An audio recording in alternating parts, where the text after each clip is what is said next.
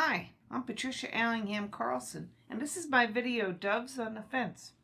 One day I looked out my kitchen window and 5 mourning doves were lined up on the fence looking right back at me.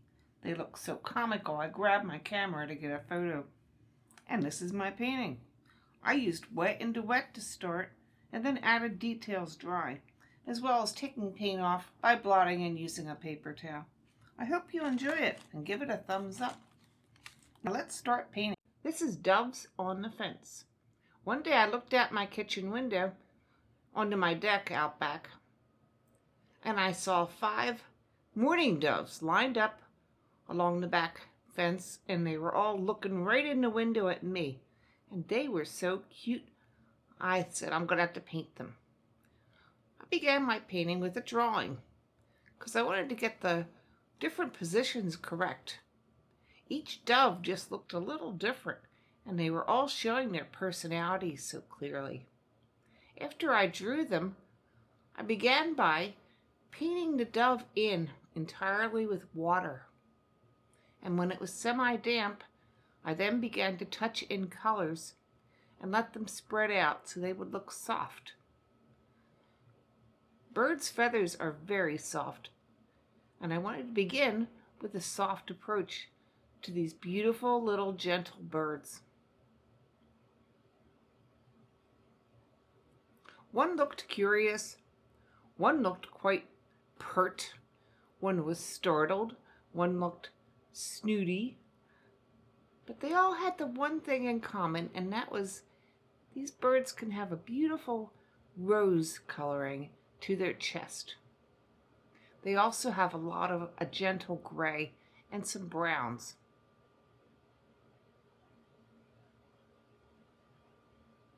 For the gray, I used Payne's Gray. For the rose, I was using alizarin pink, and I was also using some rose madder. And while the browns were still a little damp, I touched in with some deep indigo, mixed with some burnt umber for the darker colors. I work generally from right to left because I'm a left-handed person. So I went to one bird and went to the one next to it next. I also used some yellow ochre on the bird.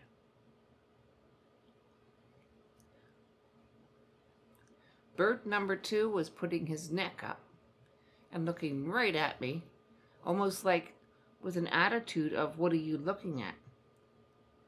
So I wanted to make him sort of flashy.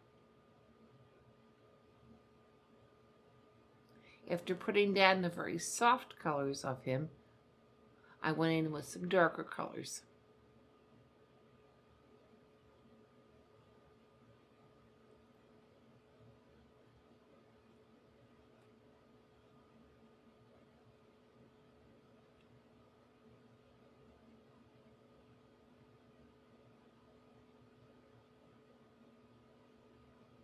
I have my photographic reference right next to me on my iPad, so I was looking at the colors. And I do enhance colors sometimes over what is there. It was the middle of winter, and these birds' coloring was very, very drab. So I did kick up the pinks, and I kicked up the yellow ochres a little bit to make them look a little prettier, and the colors would be more accurate for springtime. Moving to bird number 3. Painting in the water around and the edges and on the interior of the bird. Coming in with the soft colors. This bird had a little more blue, so I mixed some ultramarine blue in with the Payne's Gray in some spots.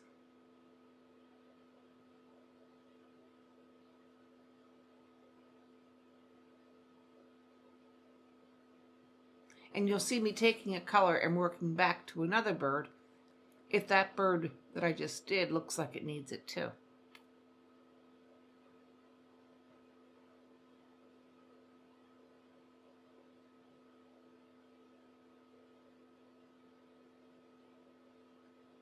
But at this point, I was trying to get the birds to be very soft in their coloring. And that was a major objective, to convey the colors and yet keep them very soft.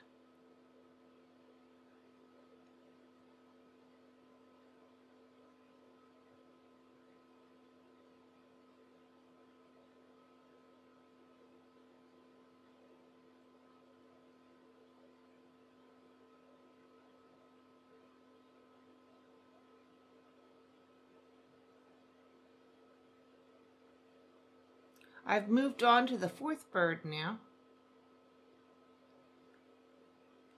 And this is another mourning dove who's sticking his neck out tall to make sure he gets a good look at whatever is looking outside at him.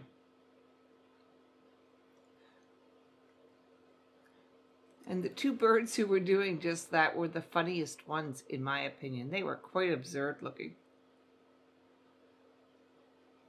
Here I am surprised to see them, and they're looking just as surprised to see me. They gave me a laugh, which is why I got my camera and took the picture.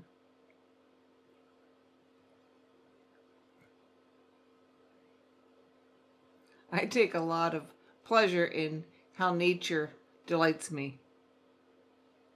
And I'm sure many of you do as well.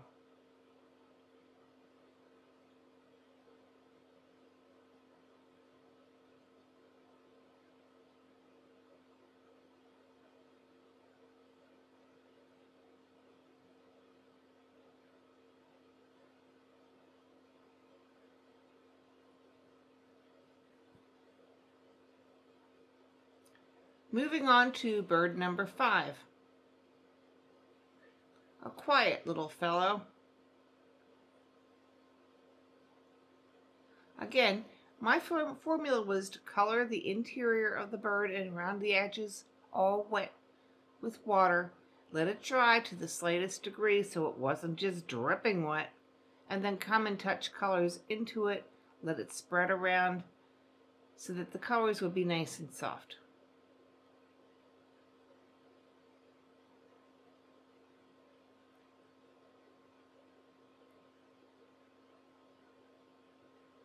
After the colors have been basically put in where they belonged on the bird, along with the anatomical musculature, a little bit of shading, I then came in and put the markings while the paint was still just a little bit wet, so that it would also appear to be soft on the markings. I left the beaks clear, and I left the eyes clear, and I will be going back to work on them more after those areas are more dry, because I wanted to have some control over the paint. And you don't have a lot of control with wet on wet.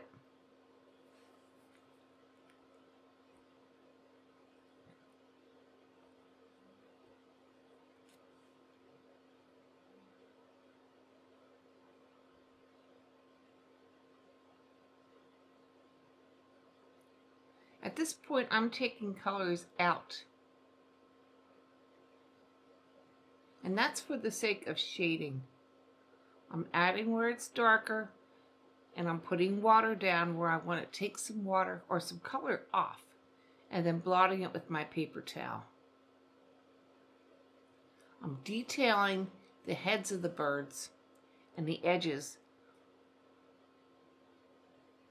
and I'm working around the beak area.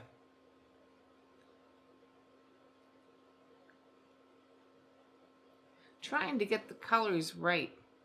I referenced some other photographs of mourning doves as well as my own, just so I could get some more colors down that would be a little bit more interesting, because in my photograph the colors were very washed out and gray. The best part of my photo being the positions of the different birds and how they all varied in their personalities.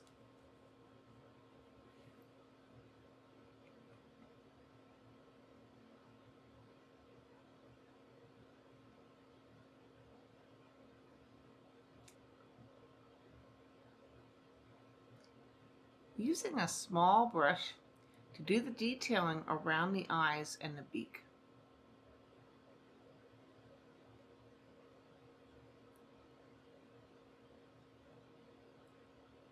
And I'm using a little bit of patience. Look closely at a bird's eye and you'll see it's ringed with a different color, generally lighter. Their faces have certain details around the beaks and around the eyes, and I was trying to capture that for accuracy for their expressions. Since this is a very small artwork, I also had to make the little dot of brightness on their eye with a dot of opaque white paint, because trying to leave it when I was painting it in was just too challenging for me, being so very small. But getting that light little prick point of light on their eye allows them to have their eye look like it's shining and alive. So I did that for each of the birds' eyes. Now it's funny, for some people it would be so much easier to paint the straight lines of the fence. For me, that was more of a challenge. The birds had natural lines, organic nature lines, whereas this hard black metal fence had black enamel lines. And trying to get them all straight, I really find it facilitates that process for me to turn the paper in different ways, and I will be able to paint a straighter line. There were also areas in that black enameled fence that were shining with the light and the way the light was coming down. So I was painting very carefully around their feet to show the shining areas and the strongly shadowed areas, because it made a very pretty effect, and I thought it showed the surface well. It did take me a lot of time, because straight edges are not my forte, but I got them well enough that I was satisfied.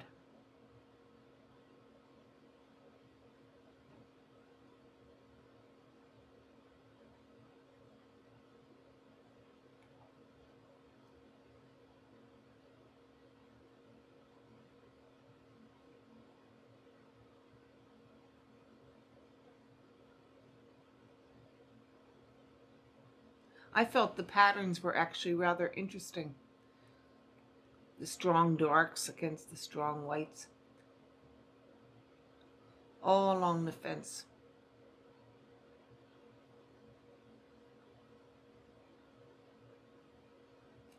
And now I'm coming back and detailing a little bit more sharply around the faces of the birds.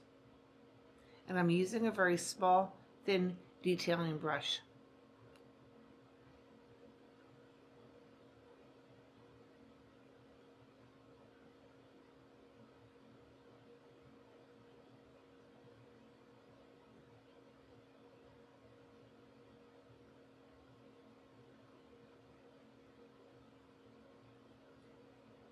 Using my small brush again, I'm enhancing some feather details around each bird.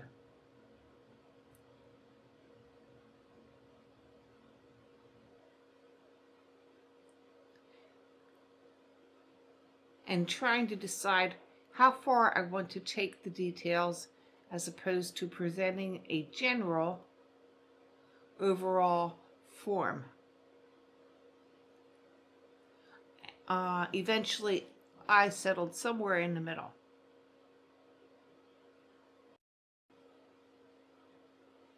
Now I'm going back to each one, bird by bird, finding the shadows that are underneath of them, finding the shadows in the birds, sharpening some areas,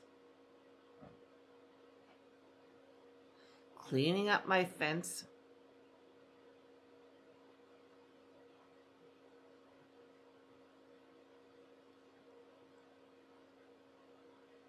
and enhancing the forms of the birds.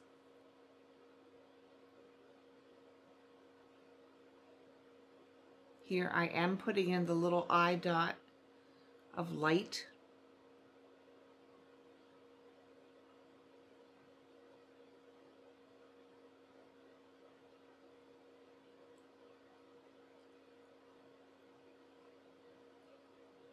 And I have a little puddle of dark pink to detail around the beak some more, as well as around the eye and the eyeliner aspect of the bird's eyes. Many wild creatures, animals, birds, appear to almost have their eye done up with black eyeliner, which makes them very attractive and makes them stand out against their faces.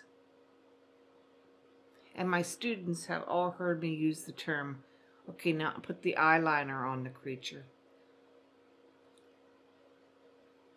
But it does present a beautiful contrasting form for them.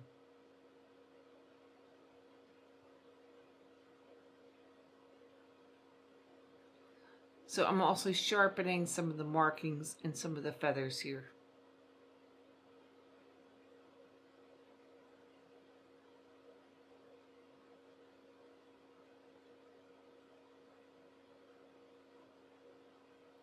And sharpening around their little feet, their toes, their claws. I'm certainly no expert on bird feet, but using my observational skills from the photographs and as well as from other visuals that I've studied, that's how I learn how the feet go together and how many toes they have and all that. And the claws. Going sideways entirely to try to get those straight lines of the fence.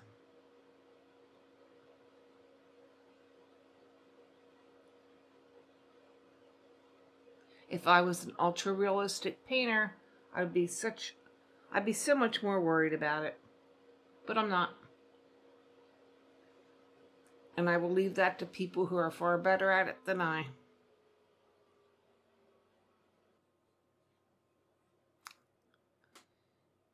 Now it's done, signed, and that's it. I hope you enjoyed my video, Doves on the Fence, and how I painted these cute, funny little birds. Give it a thumbs up and subscribe if you did. And ring the bell, and you'll get notifications for future videos so you don't miss any. Below are links to products I use, as well as links to my Facebook art page, my blog, my products website store, and other things as well, and I'll see you next video.